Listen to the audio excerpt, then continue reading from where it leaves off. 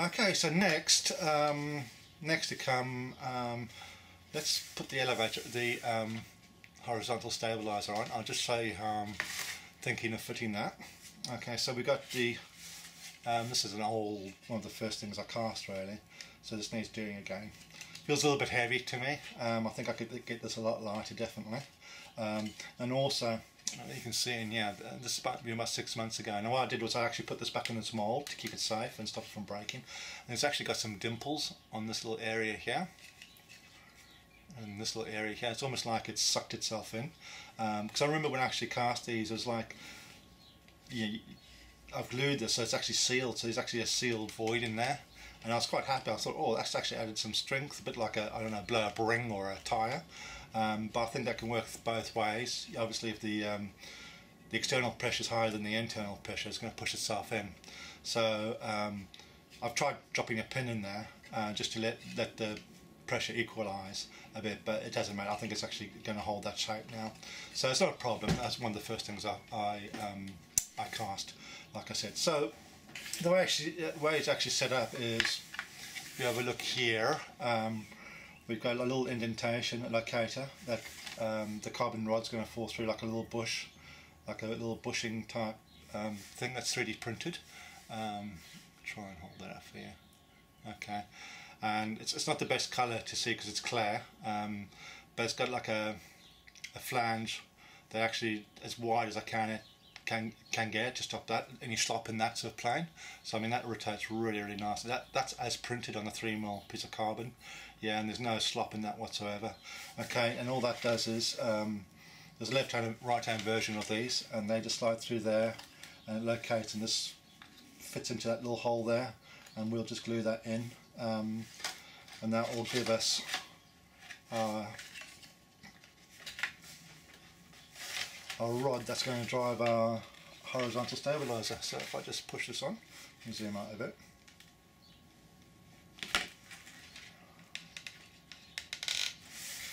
okay, you can still see it, focus still, and push that into there. Hopefully, yeah, hopefully you get a good idea how that works. And again, you know, this is as cast. I've done very little sanding on this afterwards. I'm just amazed at how tight everything fits. You see the gap in here. Obviously when we put it together, we finally put it, we have a slight gap, and then I might put a small washer or something in there. But I mean, it's lovely, that fits lovely. Let's go. You know, it's very free. And then what we're going to have is we'll have a horn on here that drops down just into this area here with its recesses, and then we'll have the servo push rod coming down and connecting onto there, just in that area there, just above the ducting. So that's how that goes. Let's zoom out again. Okay, so I'll leave that on so we can get a feel for how big the plane is. So next the wing, a little bit on the design of this, how the wing comes in here. So we've got this little lip here. And what I've done is hopefully you'll be able to see this. Okay, I've designed there's a little bit of a step on here, just on this edge, so where the wing comes in, and then the ducting actually sets on and rests up to that front face of the lip, and I wanted that just to give the ducting a little bit of support on the inside, so you know, it just supports the inside and something to glue onto. And then on the inside here, you can see I put a little bit of I've done a little bit of reinforcement of flange going all the way around, just to thicken that area up a bit. As you can see at the moment, just with the wing off, you know, it's let's have a look. Yeah, got quite a lot of flex in it before, you know, it doesn't even creak or anything. So it's a lovely material, this. But once the wing goes in, it stiffens everything up really nice. So let's zoom out a bit more. Okay, so the wing just basically push it in, pull it up. I actually just sand a little bit just to do like a final fit on this. As you can see there, it's absolutely perfect the way it fits in there. Let's zoom in. So yeah, from a modelling point of view, I'm really excited at how well everything's fitting. The sort of design tolerances, the printer and the foam and the casting, and you can see there's absolutely no crack in there. It's just really smooth, fits in really nice. And then on the inside, you can see it comes up flush on the inside here. It's a good chunk of material, to glue into there. So we've got, let's zoom out a little bit, you can see the whole plane. Okay. This is where I start getting excited, because it's actually starting to really look like a hunter now. It's you can see the shapes coming along really nicely. When you pop the canopy on there,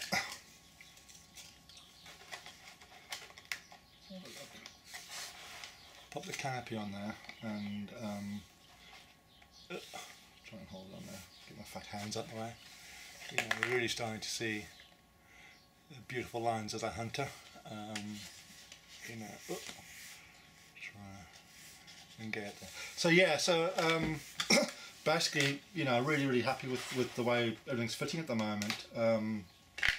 Next thing I suppose we're going to have a look at is how the ducting actually fits in. Oh yeah, the other thing I was going to show you is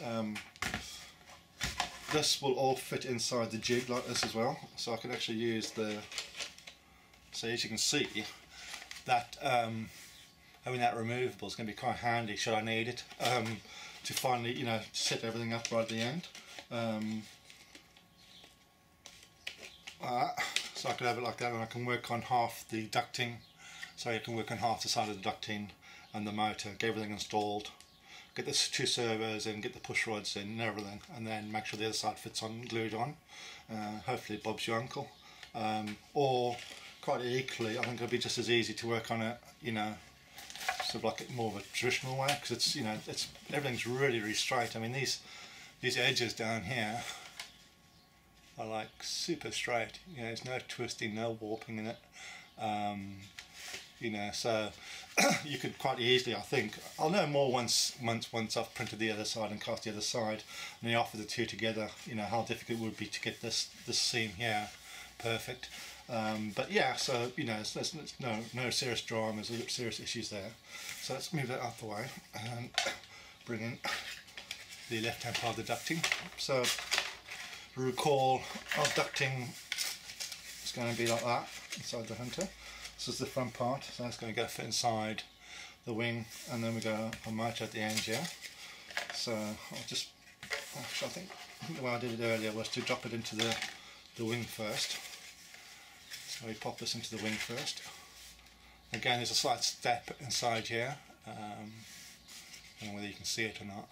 Let's zoom in a little bit.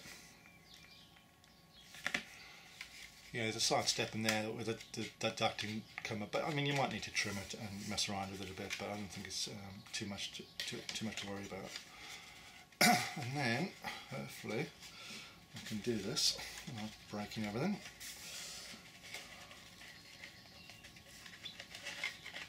Okay, sorry about that. It's one of those jobs where you need a couple more pairs of hands. More because I haven't glued anything, so it's trying to assemble it all dry at the moment. So as you can see, the inside comes in and then goes on the other side of this little tab. We rotate it around, you probably see a little better view. And then you see how nicely that all fits up on there. So yeah, happy with the way that fits. Next that we've got a couple of bulkheads that are printed, and I expect I'll use printed ones in the end. This one's a little bit warped, so it's not the bestest of prints.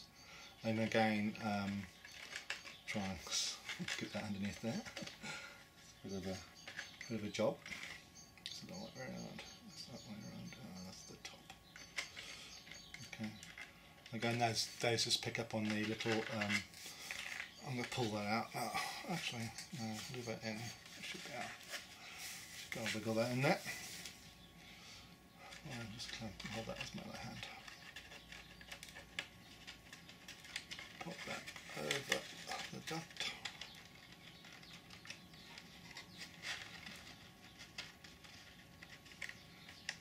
Okay, so that sort of self-locates in the little flanged The little flange recesses I've designed in there. You can't really see them all that well on the hopefully you can pick them up.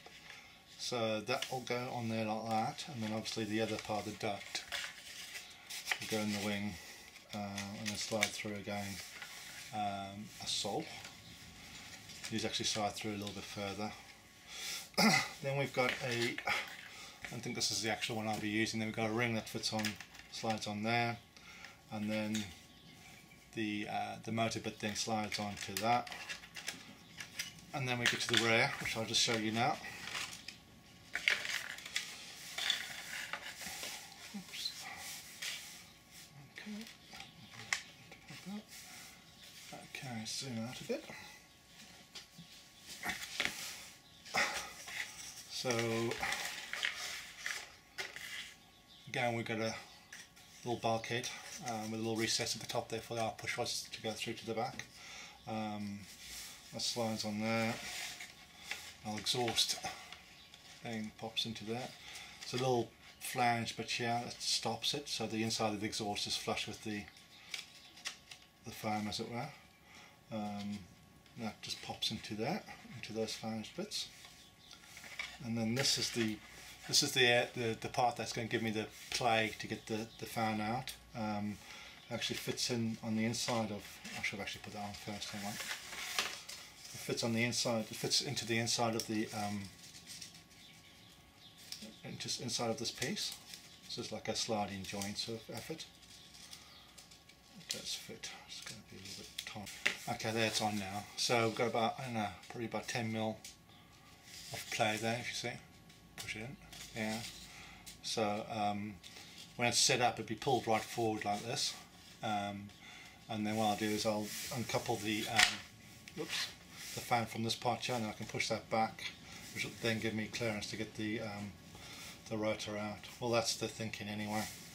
So that's all come apart anyway. So that bulkhead goes on there. That bit then just drops in there like that. So that's basically the run for the ducting on the inside. So yeah, very happy with the way things are going. Ideally, it'd be nice to actually print the moulds using the SLA printer. It probably works out material-wise when you think about it realistically, about probably 5-6 times more expensive using the SLA. But the benefit is that the fit is really good, so much better than these flange bits really sort of click into the little locators.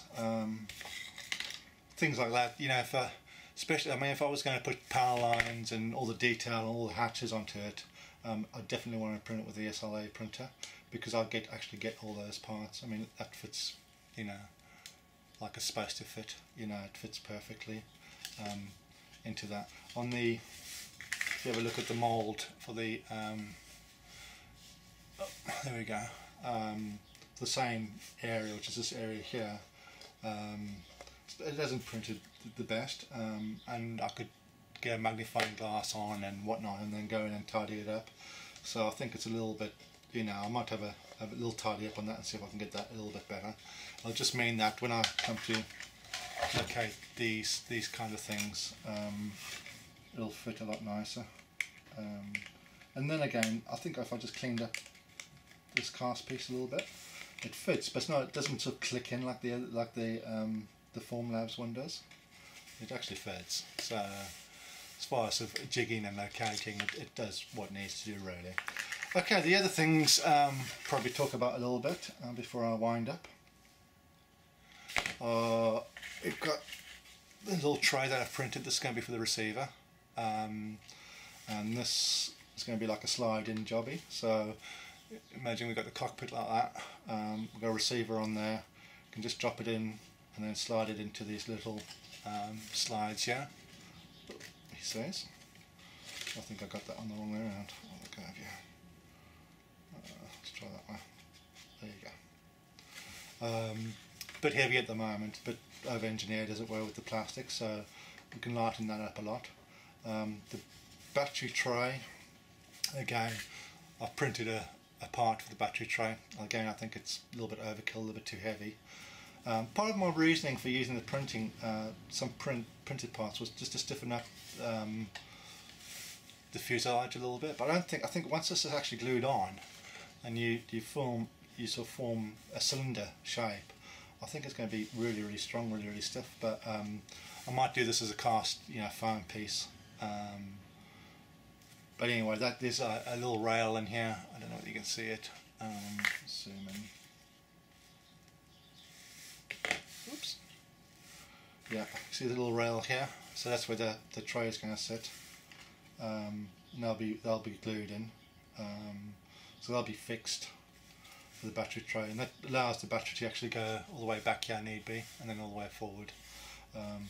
And the ESC, the speed controller, I'm thinking on actually cutting a lot of this part of the cockpit hatch out and actually fitting it in that area. The thinking being, if it gets a little bit hot, then I can always redesign a cockpit with like a little vent in the front here, just to blow over the speed controller. But yeah, so yeah, no, it's all going to plan at the moment. Just not enough hours in the day to knock it over. So once again, thanks for watching. Those of you who haven't subscribed yet and would like to keep watching, obviously subscribe. If you like what we're doing, give us a thumbs up. It's great to see people's feedback, and a lot of you in the community have actually, the ideas you've given me actually driven the project in completely different directions than what I've actually started off with. So I really appreciate all the feedback you all give me, particularly in RC groups, and all the encouragement. When the motivation is a little bit low, and you get a message from someone saying, you're doing a good job, it really does help lift you. So thanks again. I hope you all find this useful, even if you aren't into RC and you're just into 3D printing and some of the things that you can do with 3D printing nowadays. Okay, thanks for watching.